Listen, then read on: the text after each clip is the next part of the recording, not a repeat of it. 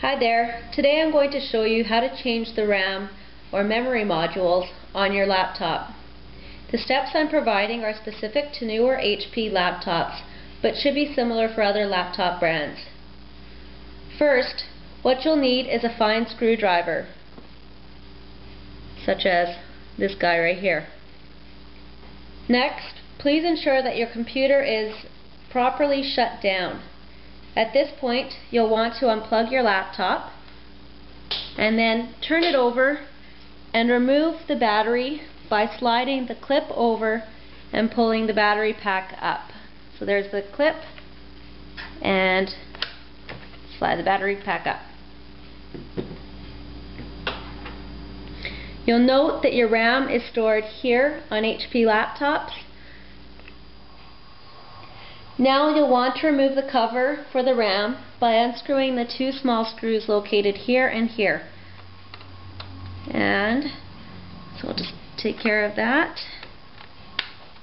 And once you've unscrewed the screws, just pull the cover off and put it aside.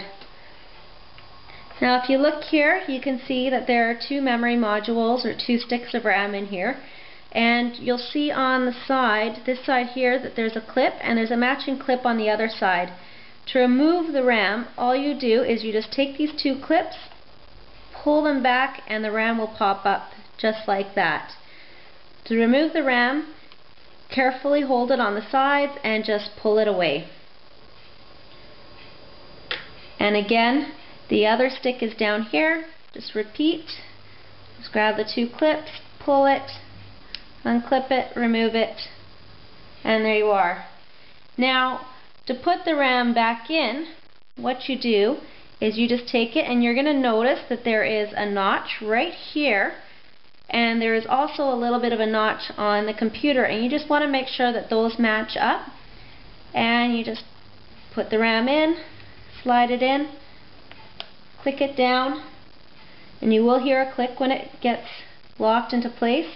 And again, there we go, there's the notch right there, and just slide that into place there. Make sure that it's in all the way, and then just click it down.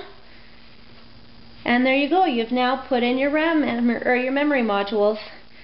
And just put the cover back on, screw the cover back into place,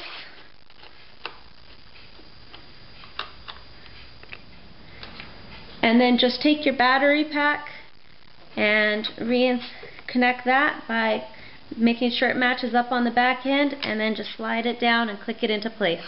And there you go, you've now changed your memory modules. Hope that helps.